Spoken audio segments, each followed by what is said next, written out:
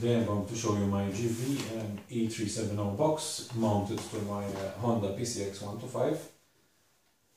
I'm using once again the GIVI standard 2-pole connectors on the box and on the docking plate, so that I don't lose the functionality, that I can quickly connect and disconnect the box.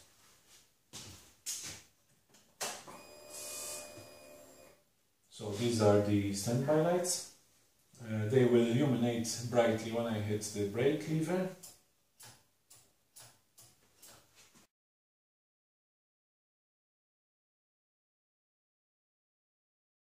And these are the left and the right turn signals. Now, most of you have asked me in my first video how to achieve this.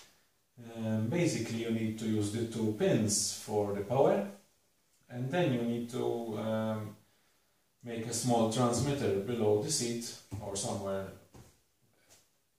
underneath the fairing, and a small receiver and driver circuitry mounted inside the box. Please follow the photos that I'm including in this video, and for those of you interested in the circuitry, I shall be including information below the video on how to download the schematics.